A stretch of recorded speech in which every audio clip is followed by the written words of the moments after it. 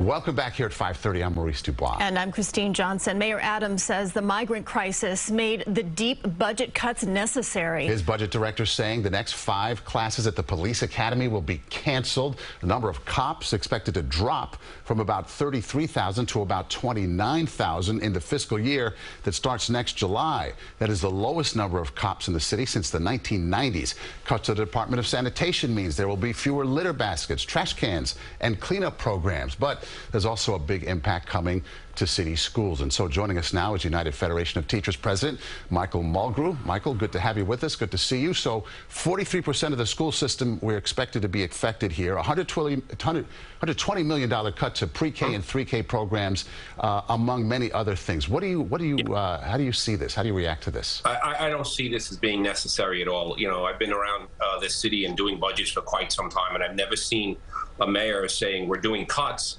when the revenue is up. We're past the revenue projections. Taxes are coming in. They're making a fortune off of speed cameras. The reserves are over $8 billion, and I just think this is just fabricated for some sort of political drama. I really do not understand this. I've never seen this situation ever in my entire time in this job. Well, you know, Marcia Kramer just reported that these budget cuts are due in part to the asylum seeker crisis.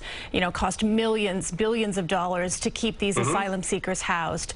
So not only are the schools being asked to cut back, but then teachers are also going to be expected to educate an influx of these students. So how are you going to make this work? Because you have to make these cuts, whether you like it or not.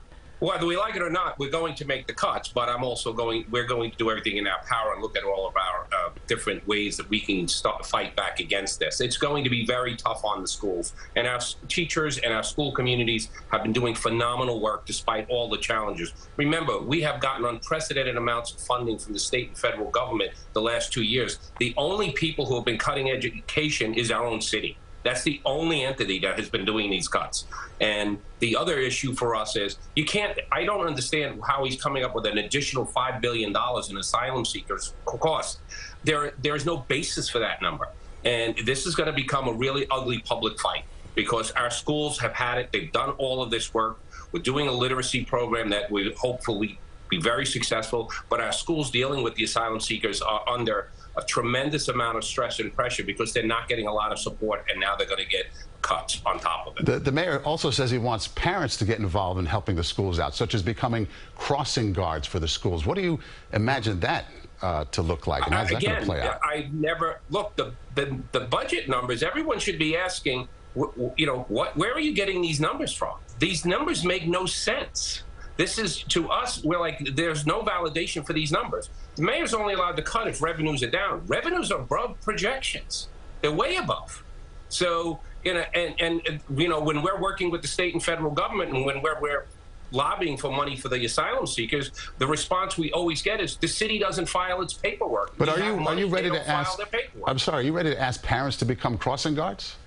I do not believe that is necessary. We have parents who volunteer all over our school system and do tremendous work. These cuts are going to mean after-school programs. We saw a lot of cuts right now in the schools. They'll do after-school programs and weekend programs. So, again, I am not going to fall into the trap of playing this dramatic game with the mayor. All right, UFT President Michael Mulgrew, thanks for joining us here this afternoon and sharing your thoughts. For more on the city's budget, you can head over to our website, cbsnewyork.com.